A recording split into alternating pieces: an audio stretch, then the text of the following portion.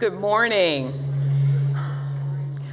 I'm Julie Wollman, president of Widener University, and it's a pleasure to be with you this morning to kick off Widener University's Common Ground project with this panel discussion entitled The First Amendment, Finding Common Ground in a Polarized World.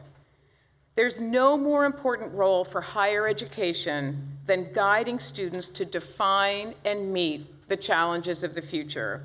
By doing so, we help them prepare for personal success, and we prepare them to be active participants in a thriving democracy.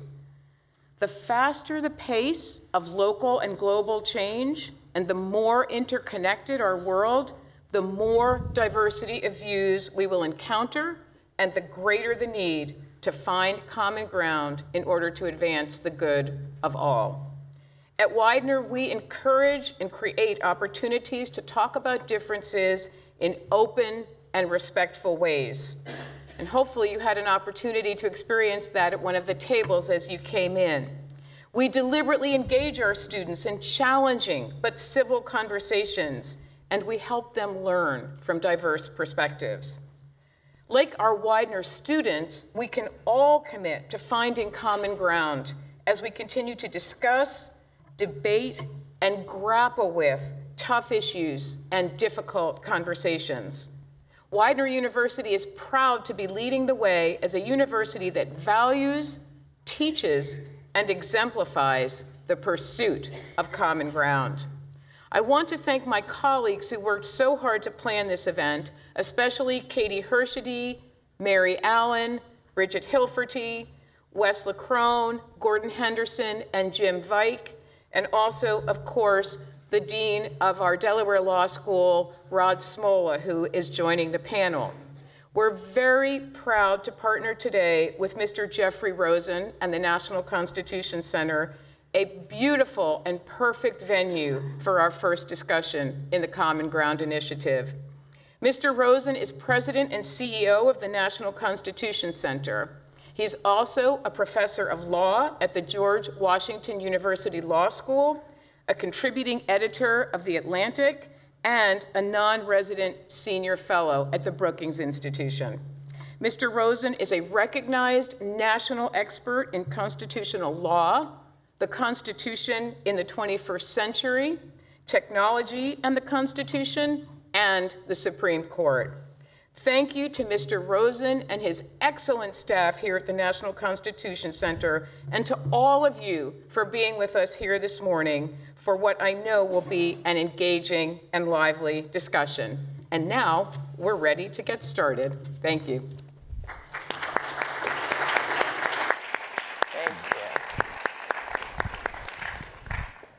Thank you so much, President Wollman, and welcome everyone to the National Constitution Center. We are so excited here at the center to collaborate with Widener University with your exciting Common Ground initiative, because bringing people together of different perspectives is the essence of what the National Constitution Center was created to achieve. The Constitution Center is a very special place. It was created by the US Congress during the bicentennial of the Constitution to be the only place in America that disseminates information about the Constitution on a nonpartisan basis. And that inspiring mission leads us to bring together people of different perspectives, liberals and conservatives and everyone in between, to converge around this beautiful document of human freedom that unites us, the US Constitution. I'm especially excited, Julie, if I may, about our conversation this morning, because your Common Ground initiative is the essence of what Madison and the other framers of the Constitution believed was the essence of American democracy. So Madison and Hamilton and the authors of the Federalist Papers saw a tension between direct democracy and a representative republic. They believed that Twitter mobs and Brexit votes and the 18th century equivalent of quick majoritarian passions would lead to demagogues and the mob. And that's why they created a constitutional system to slow down deliberation, to bring together different perspectives, to require enlightened representatives of the people to rise above faction and to converge around the common good. We're seeing today, ladies and gentlemen, a tension between that model of thoughtful deliberation and populism in America and around the globe, and from social media technologies that are speeding up deliberation and isolating us into echo chambers and filter bubbles. Citizens online and in the public square are talking to people who agree with each other and are refusing to deliberate and are refusing to reach common ground. So this initiative you're engaged in is not just a civic or academic enterprise. It's central to the future of American democracy. That's why it's so important that you have a visionary president who is determined to make your university a model for the kind of engaged civil discourse that the future of democracy requires. And that is why I'm going to begin, Julie, President Wollman, by asking you why you decided to create this Common Ground initiative and give us examples of the kind of conversations that you feel are most successful in promoting civil dialogue. Great, thank you so much. We hear a lot about the extremes on campuses, about the small number of students who disrupt speakers. We hear about young people today being fragile snowflakes who can't hear anything that they're not comfortable with, and that they're not engaged. Too many young people aren't engaged. I don't think that's true. That is not what I see on Widener's campus. Widener University students are civically engaged at a very high level in many, many ways. In fact, our students voted at a rate, our main campus students, undergraduate and graduate students, voted at a rate 14% higher than the national average for other campuses in the last election. And our law students voted at a rate 25% higher than other law schools nationally. So we are an engaged campus, and we know that our students bring different perspectives. We're not a campus where everyone has the same beliefs. And because of that, it creates a lot of room for debate and reasoned argument. We also have a principle called We're All Widener. We are all Widener. We have worked very hard to promote the notion that it is our responsibility personally, as individuals and as a university, to create a context and to be people who are willing to listen to other perspectives, who are open and respectful in that listening, who are looking to build mutual understanding and unity rather than discord. We have different perspectives on our campus, but we are not a polarized campus. We are a campus that is working to listen and learn and grow together for the future of our country. We also have a faculty that is deeply dedicated to having difficult conversations in the classroom. Many campuses have faculty who don't want to deal with difficult conversations, who want to turn away from the fact that their students bring different perspectives to the classroom and would rather not get into those difficult issues. That's not the way it is at Widener. Our faculty are open and willing to try to engage in those challenging conversations. And we have faculty leaders here in the room today who are doing a lot of work on intergroup dialogue and helping with professional development for faculty to help them learn how to better facilitate those conversations. And we have faculty in this room, I named some of them earlier, who have been working with students to help them learn how to facilitate difficult conversations.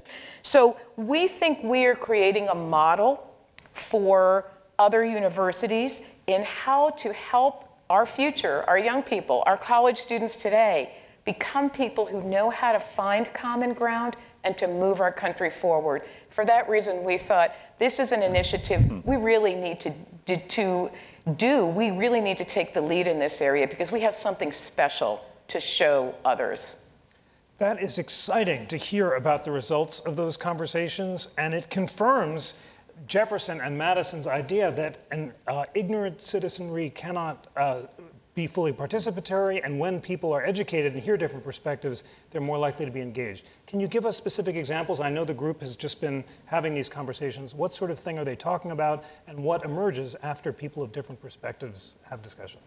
So one of the things that we did before this, and we will be doing after, is students will be asking individuals about their perspectives on some what we might consider hot button issues, issues where people will have very different perspectives.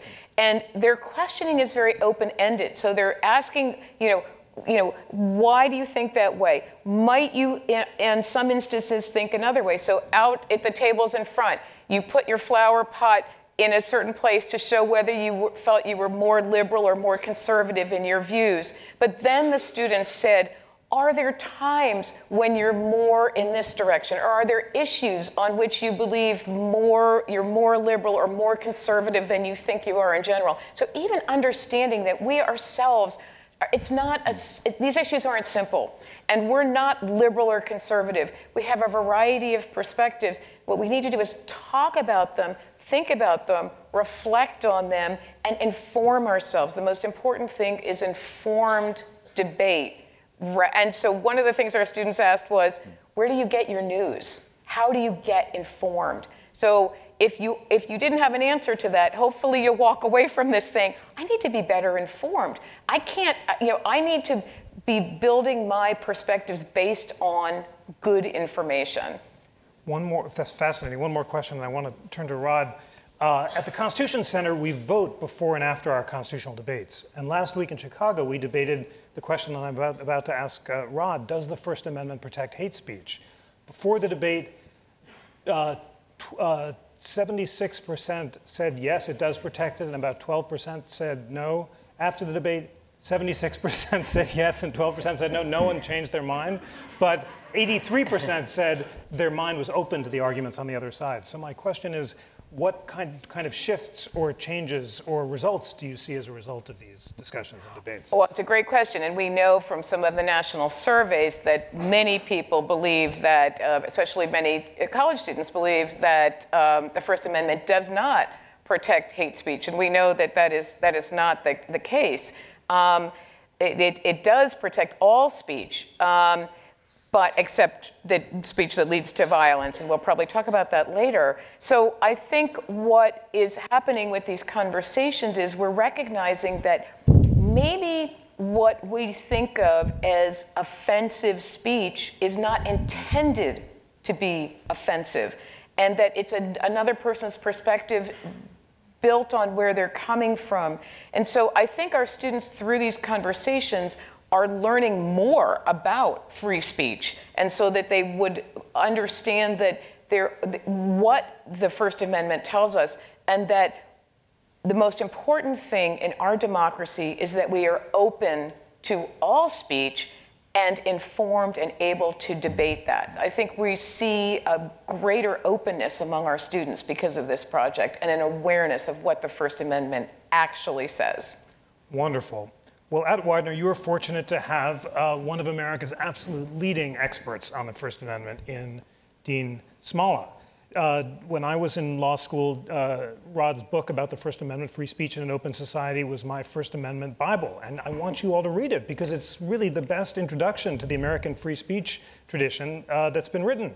And now he's the head of your distinguished law school. And as President Wollman says, many American students are not aware about the First Amendment tradition. A recent Brookings survey found that only 39% of undergraduates think the First Amendment protects hate speech, 45% think it does not. And yet the Supreme Court has held repeatedly that it does. So Rod, if you will, this is we have a unique opportunity to learn from you. Tell us about how the Supreme Court came to believe that the First Amendment protects hate speech, and then tell us about the countervailing tradition on the court in the dissenting opinions that is being invoked today to try to change the meaning of the First Amendment. Thanks, Jeff, for that gracious introduction. You framed the issue at the beginning as these great tensions that the framers had, of these big ideas that were debated right here. I like to fantasize sometimes, what would someone like James Madison think or say to us if we had a couch right here and Madison came back and we asked for his reflections. Now, I suppose the first thing he says, Rosen, can you get me Hamilton tickets? But, I can't. Yeah, I know. It's very hard to do. And then he'd say, Hamilton gets a musical? Aaron Burr's a star? Nobody's done a play about me? All right. There's still hope. We can There's write still one. hope. Yeah. Federalist 10 would be a really great rap. And then imagine James Madison seeing that show and seeing the debates of the framers sung by African Americans. I mean, it would be a culture shock, but it would be a testimony to the resiliency of those big ideas and how they've evolved over time. So let's talk about another tension, the tension over American free speech thinking. So what I'm going to do, try to do it very quickly, is suggest that you can take the entire history of American debate over the meaning of free speech and see it as a battle between two powerful, beautiful, attractive ideas. And so much of our Constitution is the resolution of these competing tensions, both of which have a hold on our heart and our minds. We're attracted to two opposites very often. And that's very true of free speech law. And so I'm going to suggest that you can think about free speech law as a 100-year debate. It really began, I know we're here at the Constitution Center, we like to think about 1789 and 1791, but really in earnest it began in the United States about 100 years ago, around World War I. So it's 1917, 1918, 1919 that the debate was joined. Now here we are 100 years later, and the same issues are deeply, deeply contested in our society. So here are the two theories. I'm going to give them nicknames. The first theory is what I'll call the order and morality theory. And it held ascendancy for about the first 50 years of that 100-year period. And I'm going to talk very quickly about two cases that represent that theory. The first is the case that's often thought of as the birthplace of it. A simple case from 1942 called Czaplinski versus New Hampshire. Involved a man named Walter Czaplinski, a Jehovah's Witness. He's preaching in upstate New York in Rochester, and he's causing a ruckus. He is railing against organized religion. People don't like what they're hearing. He's attacking Catholics, and it's making people uneasy. And the local police officer basically tries to do the right thing, says, you know, would you chill? Can you just move on down the road? You're creating a little bit of an agitation here. And he won't. He won't stop talking. And finally, the police officer says, I'm going to have to arrest you. And this causes Mr. Czaplinski to lose it. And so when you talk about free speech, you got to use naughty words. So I'm going to tell them. He says to the police officer, you're a goddamn racketeer. And the whole town are fascists. For this, he's arrested. His case goes to the Supreme Court of the United States. He says, I had a First Amendment right to make those statements. The Supreme Court said, no, the First Amendment does not protect that speech. It was a form of hate speech. Seemingly mild to us today, but for that period, bad. And so there's one paragraph in that opinion by Justice Frank Murphy that's an absolute masterpiece. It captures the beauty and soul of the order and morality theory. He says, there are certain types of expression, the prohibition of which have never been thought to cause any constitutional problem. And think about the extremity of that. No problem banning these forms of speech. He then lists them, and lawyers like Jeff and I will debate the list, and is the list still good? I'm not too interested in the list for you right now. He talks about the profane and the libelous, fighting words, you've heard that phrase, words which by their very utterance inflict injury or tend to incite a breach of peace. I'll come back to that in a second. And then in one masterpiece sentence, he captures this side of American thought. Why don't we protect this speech? He says, because these utterances are no essential part of the exposition of ideas, and whatever slight value they have in the pursuit of truth is outweighed by the societal interests in order and morality. So before I move off of Czaplinski, let's unpack that sentence, because it's filled with beauty. First, what's he say free speech is about? It's the exposition of ideas. It's the kind of things scholars like Jeff Rosen do. It's the kind of things you do, we do as students, we do as teachers. It's about the intellectual side of life. And then he suggests that speech can hurt, speech can harm us in two fascinating ways. We tend to think, well, it's okay to ban speech if it's going to cause violence. It's going to cause someone to punch someone in the nose or engage in a shooting.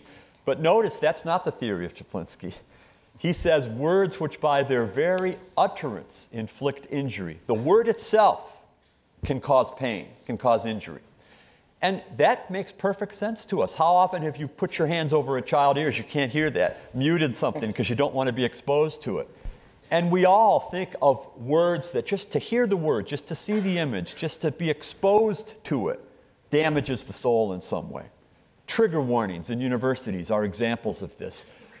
Beware, you're about to hear something, the very hearing of it might inflict injury. And Chaplinsky says that that's part of morality. Society has a right to say we're a decent society, we're a moral society. You shouldn't attack people on religion, you shouldn't attack people on the basis of race.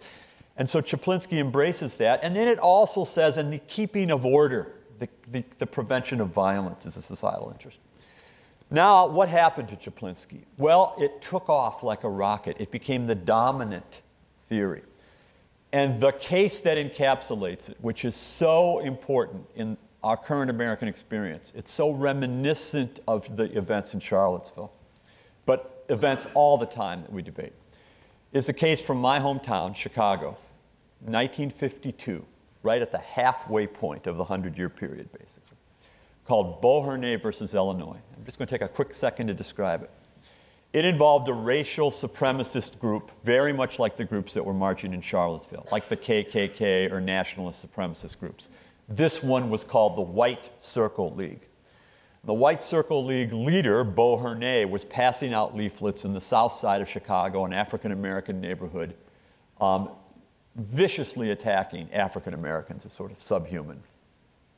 He's arrested because Illinois has a law making it a crime to attack people based on their identity. It's a hate speech law. It's a crime to attack people on the basis of their religion, on the basis of their race. Beauharnais takes his case to the Supreme Court of the United States. He says, you can't throw me in jail for my racist leaflets. I have a right of free speech. The Supreme Court says, no, you don't. And in an opinion by Justice Felix Frankfurter, he says, Illinois can ban this speech. He cites Chaplinsky and the Chaplinsky theory, but he openly, Frankfurter, the only Jewish member of the court at that time, openly alludes to the Third Reich and the hate speech hysteria that led to the mass genocide of the Holocaust.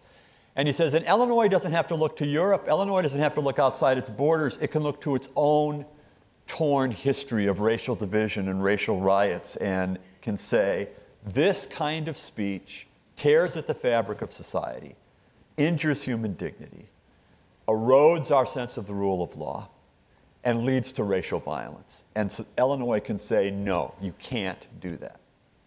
And so you see the power and the beauty of the order and morality theory.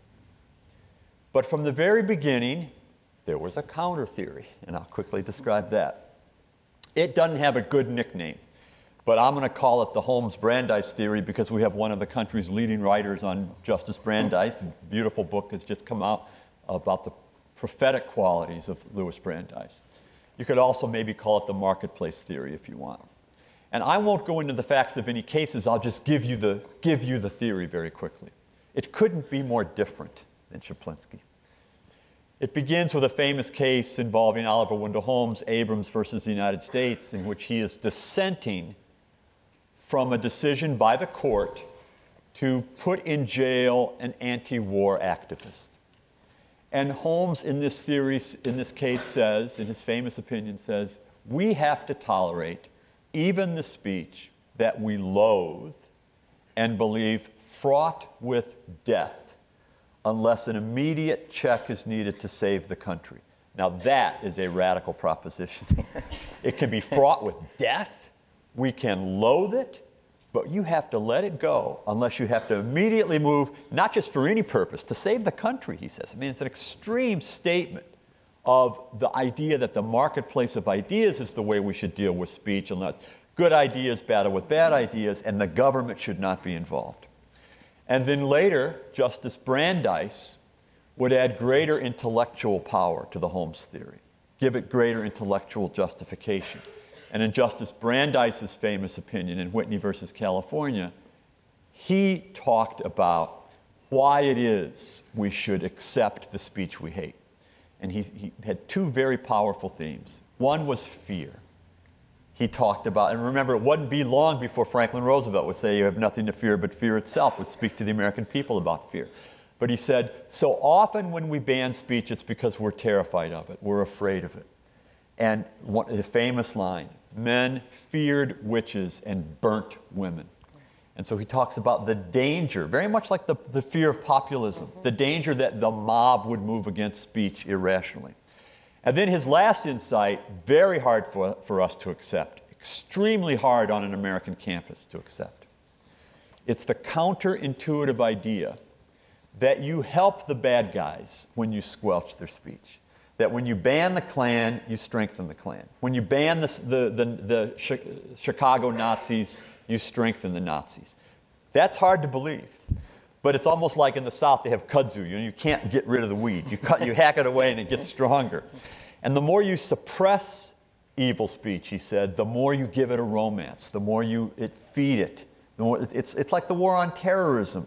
You know, if you don't capture the hearts and minds of people that want to blow up, you know, the West, it seems to feed terrorism. And it's not clear that force is the answer. And so that counter theory comes in and begins to battle the order and morality theory. And then as a baby boomer might say, you know, you read my book in law school. As a baby boomer like me, a generation older would say, everything changed in the 60s. 1960s, 1970s, a fascinating flip occurs. And justices on the Supreme Court go back and they resurrect the Holmes-Brandeis theory and they make it the dominant theory. Now I'm going to end with this. It's not the case that the marketplace theory, the Holmes-Brandeis theory, has won the day and put the kibosh on the other theory. In fact, they both exist today. They coexist. And here's the interesting division. In our open marketplace, out on the streets of Philadelphia, on the internet, in our public open spaces, our law has adopted the marketplace theory. We allow the Klan to march. We allow racists to be on the internet. We don't ban their membership. We don't ban their speech. But we have other segments of society in which we say, check your First Amendment marketplace theory at the door. We're going to have order and morality here. The workplace, learning spaces typically, courtrooms. You and I are under compulsions as lawyers to act ethically. We can't talk like Chaplinsky in a courtroom. And so that order and morality theory, that's sort of the aspiration we have. That's our better angel. That's how we would like to talk to each other. That's what we believe happens in a rational place. Last thought. Which of the two theories is the theory that defines the idea of the modern university? And I think if you look at debates on the GW campus or at Yale or at Widener or any American university for 30, 40, 50 years, you see these two theories sort of at war. On the one hand, we think of the university as the ultimate marketplace. It's where we debate, where we talk, where we fuss, where we argue. On the other hand, we think of it as a community of scholars, as a place of respect, as a place of rationality, as a place that pursues common ground. A. Bartlett Giamatti, the former commissioner of baseball, and then before that, he had a night job as president of Yale. He described the university as a place of ordered liberty, as a free and ordered space, and he captured the two sides of that. I'll stop there. Ladies and gentlemen, you have just been privileged to hear one of the most concise and meaningful descriptions of our two First Amendment traditions that I have heard. Please join me in a round of applause for Dean Smolla. Thanks. That was wonderful, and I would like to take the video and clip it and send it to schools across the country, because that's a perfect encapsulation, vivid and clear and true, of these competing ideas. I now have lots of follow-ups, but here's the most basic one. As you've described it, the US Supreme Court, ever since the 1960s, has unequivocally embraced the marketplace theory. And yet, as you say, on campus and so forth, there's a support for the morality theory. Therefore, are not public universities violating the First Amendment as the Supreme Court has interpreted when, for example, they try to punish hate speech? Yeah, so I think it's an unclear situation. There are 4 Supreme Court cases that have rejected the marketplace theory for the lower grades. And so the cases that come out of high schools and middle schools have said that high schools and high school teachers and high school principals can demand civility and decorum and respect. The Chaplinsky theory governs. And so the question is, when you graduate from high school and go to college, does it all change? And I think the right answer, Jeff, is it changes some. There are spaces on the campus that are the marketplace. But I don't think it's completely changed. I think inside the classroom, maybe inside dorm rooms, maybe within an athletic team, I think there are plenty of spaces in which the university has a right to demand, and the students have a right to demand of each other, civility and respect and so on. Now, the idea I've just suggested is controversial. Courts have tended, in the cases involving speech issues at public universities, have somewhat tended toward the marketplace theory. But the Supreme Court of the United States has never really grabbed this issue in the context of higher education. And I'm not entirely sure what it would say if it had the issue. I think you'd have to look at the specific context. Is that a good enough response? I'm just going to press because it's such an important question, and the position you're articulating is so important. So at our Chicago debate last week, we had an amazing group, including Jeff Stone, who is a leading scholar of the First Amendment, who wrote the Chicago Principles. The University of Chicago, more than almost any other private university, has embraced what Dean Smolla called the marketplace theory and said speech can only be banned if it's intended to and likely to cause imminent violence. That's the standard, and that's what Chicago has essentially embraced. And Jeff Stone, I asked him the question I'm going to ask you now: was the University of Oklahoma violating the First Amendment when it expelled student athletes who were caught on video on a school bus making appalling and racist comments about African American students? So that's a great question. That's Jeff's view. He's a White Sox fan. If you go north to the Northwestern, where the Cubs fans are, they embrace the Chaplinsky theory. I mean, it's a great question. I don't think that Oklahoma was violating the rights of those athletes.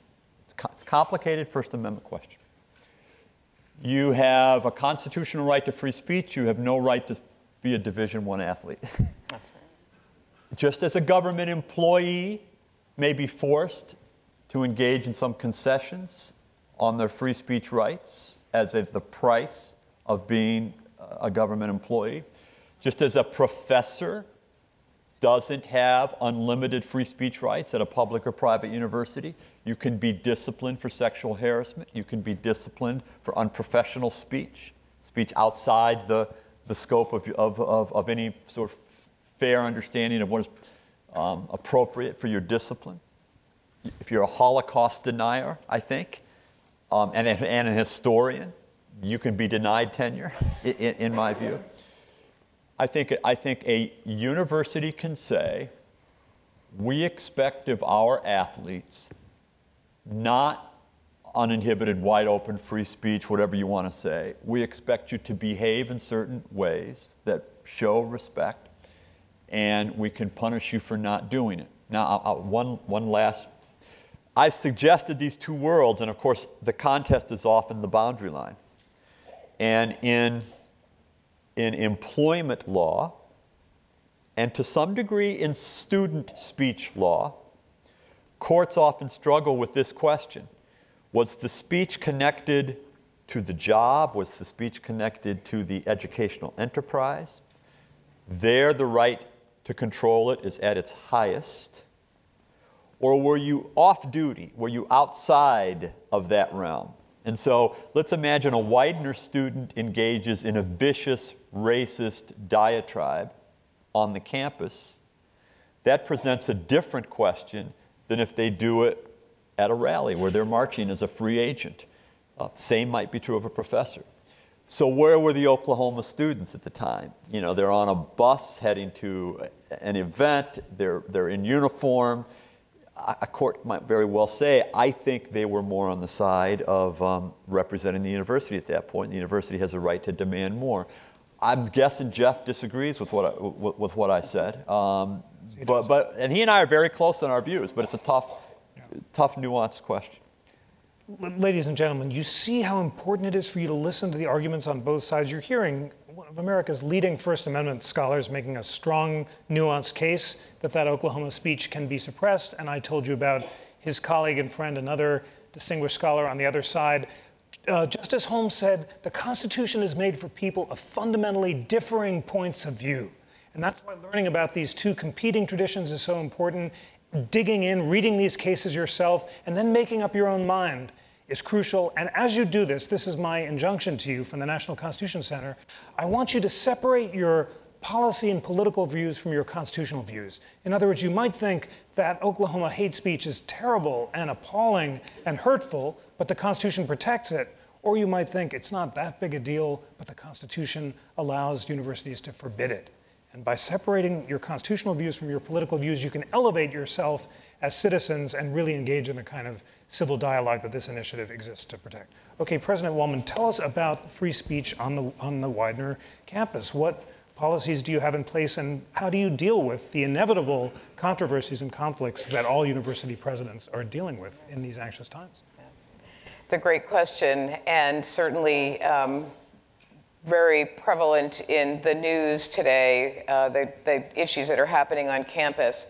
So although we are a private university, we believe that we need to be guided by the law of our land, by the Constitution, and by the First Amendment. And so in general, we err on the side of speech, whether or not it is seen as offensive or uncomfortable for individuals. So one of the things we're trying to do with the Common Ground Initiative is to help people listen to views that they might find offensive or uncomfortable.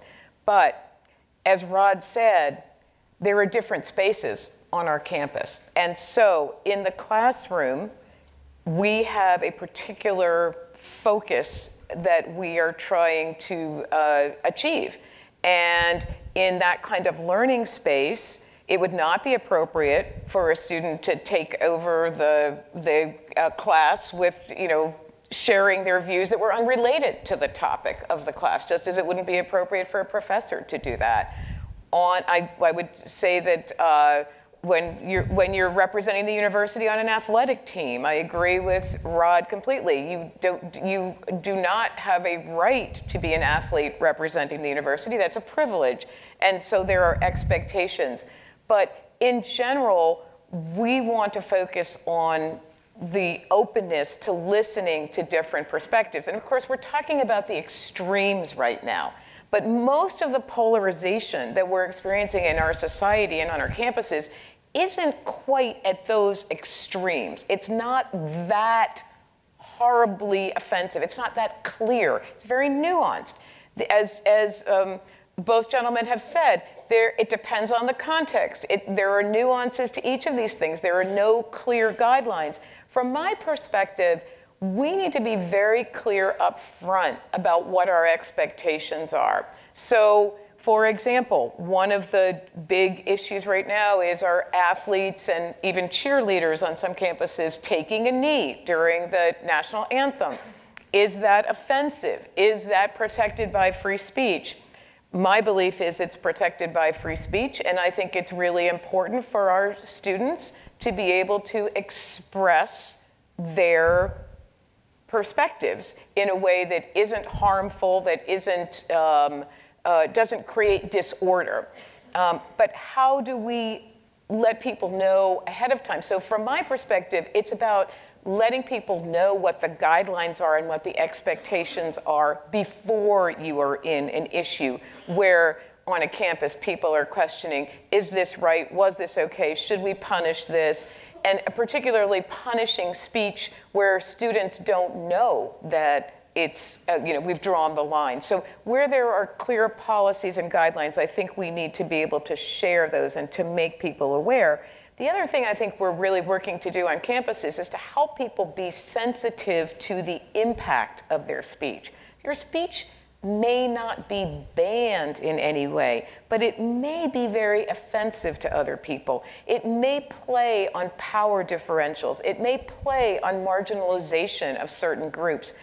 We want our students to be aware of that. We want them to understand when you share your perspective, be sensitive to how that impacts another person. It doesn't mean you can't share it, but it shapes the way you share it and your openness to debate and conversation about it. In the end, we want our students to engage in those challenging conversations. We don't want to set limits that aren't necessary. We do need to keep our students safe, so violence obviously becomes a problem, lack of public order becomes a problem, but we want to have as much openness as possible to have these kinds of conversations, but in a way that is respectful. Thank you for all that and for that very thoughtful approach. Rod, as Julie just said, violence is one of the most controversial questions involving free speech. 20% of undergraduates polled in the recent Brookings poll thought that violence or shouting speakers down was an appropriate response to unpopular speakers. And the question of disinvitations from Berkeley to other campuses across the land has posed really tough questions for university administrators about how to deal with these problems in practice. So does the First Amendment allow speakers to be shouted down or met with violence? And what should a president like Julie Wollman do when there's efforts to disinvite speakers which can lead to violence or the threat of it? So here I can be very short. Absolutely not. You have no right to shout somebody down. Right. If you're in a public park and there's one people rallying on one side of the park and other people rallying on the other, they can yell at each other. But in an auditorium, you either be quiet or you leave, because you have whoever has running the show has a right to expect decorum, and people should listen. And second answer, universities should not disinvite speakers. Mm-hmm. Because that's just a larger form of what's called the heckler's veto. The people that don't like the speaker are able to squelch the speech that they don't like because of the disinvitation. So I think it's dangerous business for universities to do that. So it's a tremendous headache because, of course, the offensive speaker, sometimes they're invited by a group on the campus. Sometimes they invite themselves. But they're there to provoke the response. They almost want to be censored. It's a mistake for universities to do it. And if it's a state university, it's a potential violation of the First Amendment for them to do it, in my view. But as you say, it's very tough in practice. So Erwin Chemerinsky, another of America's leading First Amendment scholars, is now the dean of Berkeley. And he said sometimes a controversial speaker comes in, the threat of violence is so great, if you don't disinvite them, the school has to pay $1 million in security. Yeah. What's he supposed to do? Erwin and I started teaching together. We had offices right next door to each other at DePaul in Chicago a long time ago. So we've been long-time friends. I recently talked to him about it because I said, no, now you're going to have fun. Now you're going to Berkeley. Yeah, absolutely. I got asked to advise the task force to deal with the Charlottesville events in Virginia. I was asked by the governor of Virginia to do that. Yeah. And the question that Erwin posed was one of the questions that they're debating now in Virginia. Can you impose the security costs on those who are going to threaten the violence? And this is, as a lawyer, what you do is you go along, you think you know stuff, and then you realize there's a whole bunch of cases on things you never had heard of before. Mm-hmm. There's actually quite a bit of law that says you can impose the reasonable costs of security on the groups that want to use it. I'm not sure that's right or wrong, but you can. I don't think that that's a cogent argument in terms of Berkeley. And I don't think you can impose too many costs in terms of the public realm. And here's my theory. We've embraced the idea that our public spaces are dedicated to free speech. It's part of the overhead of society is to pay for the police, to pay for the security that it takes to make a rally safe. We subsidize free speech in our open spaces. And yeah, maybe you could charge a little bit to use the Boston Common or something like that for a rally. But if you start charging too much, the very charging of it is not carrying out the societal responsibility to allow this discourse. And I'd say the same of a university.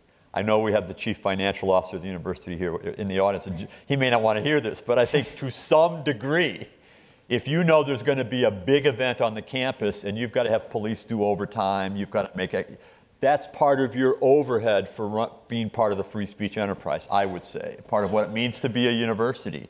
And you got to try to figure out a way to absorb some of that cost. So I think I'm disagreeing a bit with Erwin. If what he's saying is, oh, it was $1 million price tag, we get to stop it.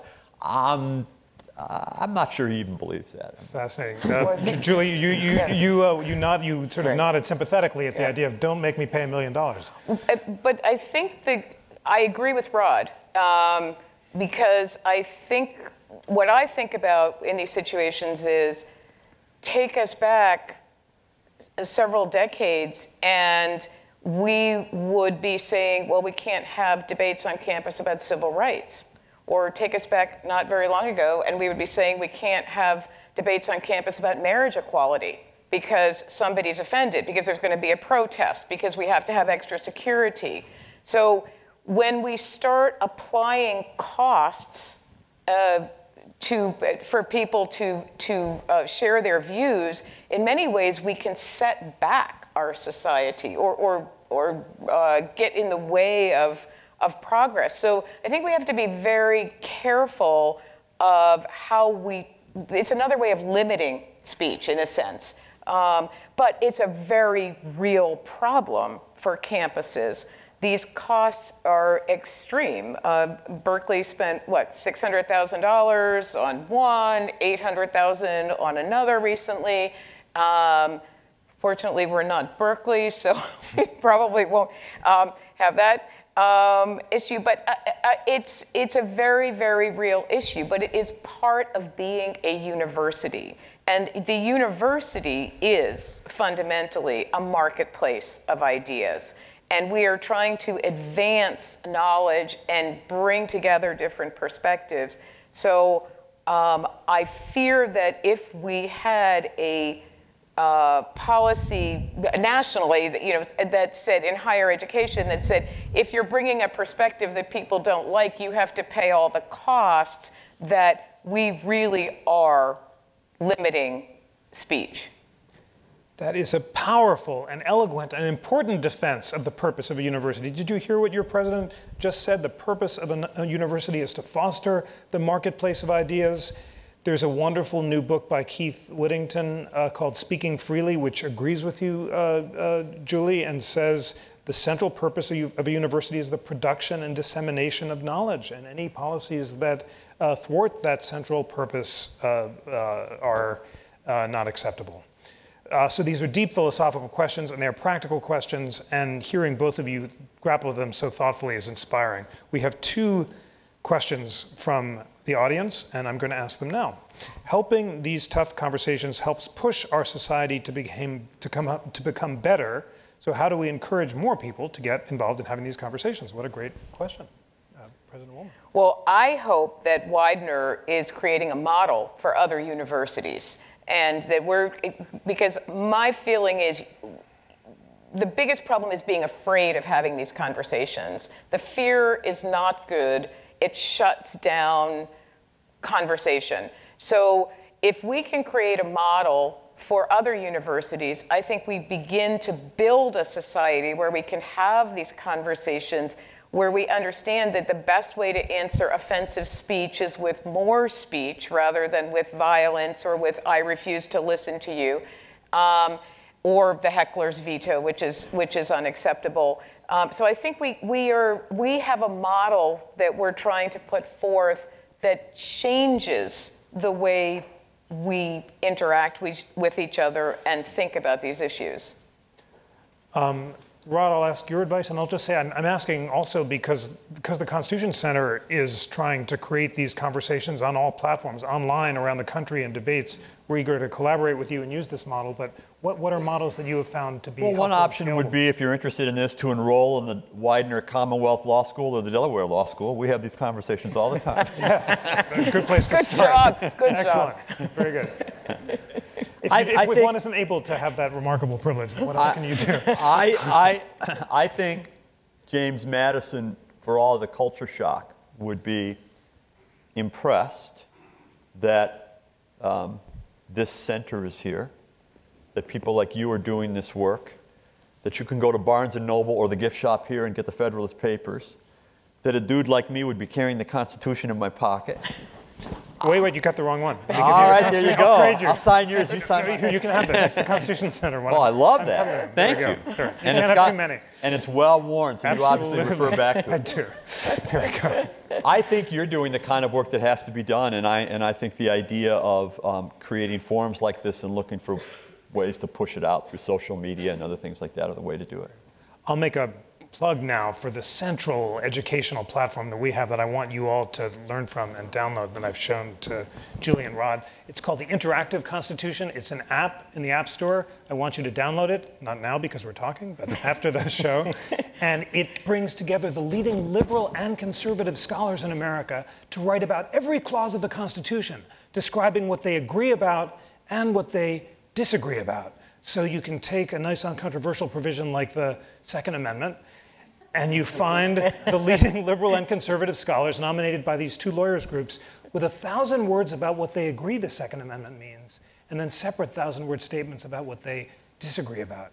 Isn't that an inspiring modeling of the very civil dialogue that we're having here? And you multiply that by all 80 clauses of the Constitution, from the export and port preference clause to the commerce clause to the foreign emoluments clause. And Rod and I teach this stuff.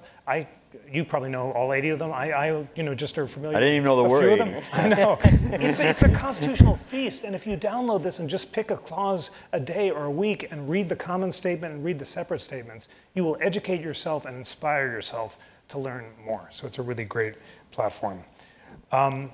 Here's a great question, which is going to test my constitutional reading glasses, but here it is. Common ground will never be reached without addressing the elephant in the room. Fear of the other is key, but the level of fear is escalated when some have to deny resources to those viewed as less than them. Who will be brave enough to forge forward? Clergy, police, politicians, teachers, professors, all gatekeepers must enter with a renewed vision. Julie. One of the things, that's a great question, and I wish I could answer it in a way that really did justice to it. I'm not sure that I can. One of the things that I think is very special about a university setting is that we get to know each other as scholars, as learners, as people in clubs or on sports teams before we get to know each other's politics. So we appreciate each other. Professors will understand this. All of us who have taught will understand this. We have a class. We have a great student in that class. They come to class prepared every time. They participate, they engage, they stay after and talk with us about something that we talked about.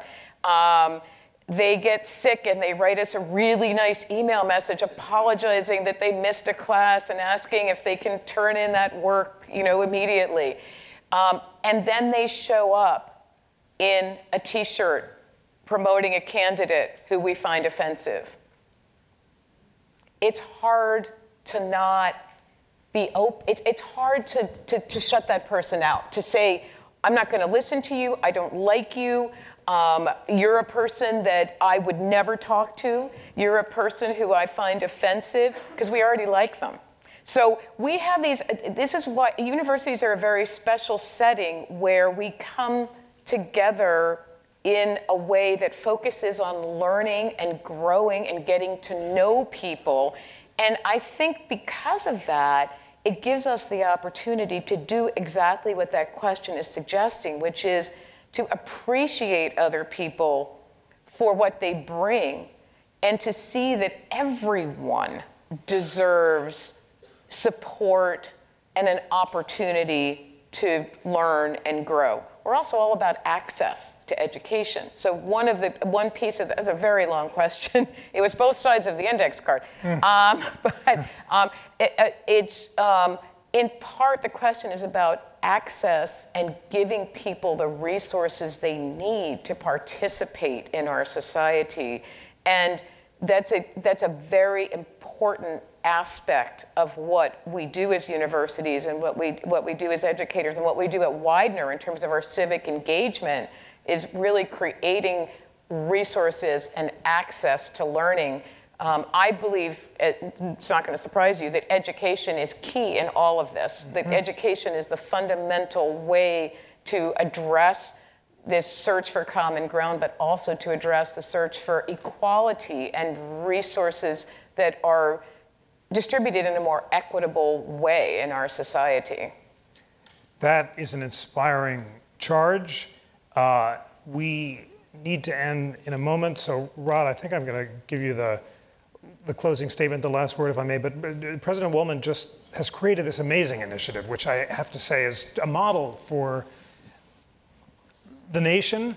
And ladies and gentlemen, students of Widener, you are fortunate to be at this university with this remarkable president and this First Amendment scholar. This search for common ground is not some kind of abstract, mushy desire for peace. This is central to the future of democracy, and what the conversations you are modeling can be models to the nation for how they too can see common ground. But Rod, Julie just said, you know, civic education is crucial to the future of democracy. The founders believed that. Madison and Jefferson said it. Why?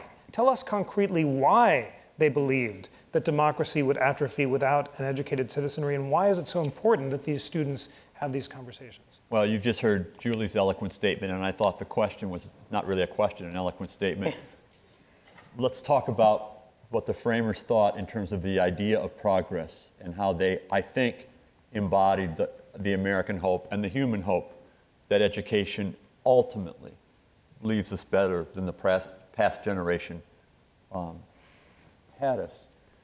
When Madison wrote the Bill of Rights, when the Great Compromise was done right here in Independence Hall, that Constitution embraced slavery. And then there was a Civil War and the Emancipation Proclamation, and slavery ended. And then the passage of the 13th Amendment and the 14th Amendment. But those amendments were gutted by Plessy versus Ferguson and the civil rights cases and other 19th century interpretations.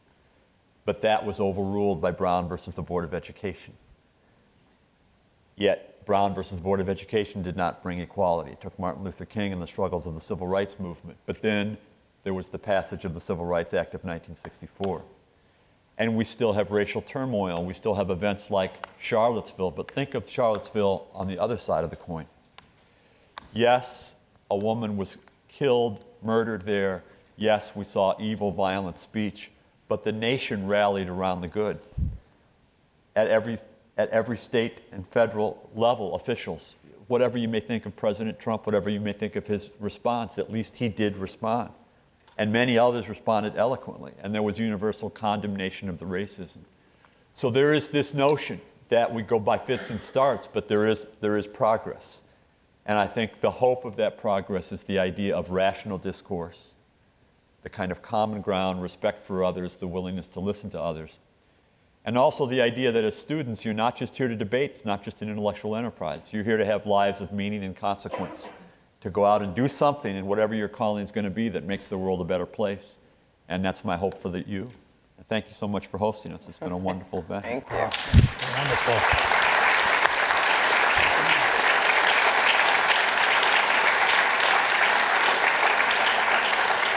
Beautiful last words. This conversation is not going to end here. Your conversations will continue this morning. If you look on your programs, ladies and gentlemen, you'll see a number which corresponds to a table just outside the auditorium. Any attorneys who are with us today, first of all, my condolences, and second, please stay in this room and continue the conversation with Dean Smolla, which is a treat. And for the next 30 minutes or so, you'll help us discuss and process what we've just heard and seek common ground. And President Wollman, let us make this remarkable convening the beginning of an ongoing collaboration with the Constitution Center. Thank you for modeling civil discourse. And ladies and gentlemen, have a great discussion. Thank you so much.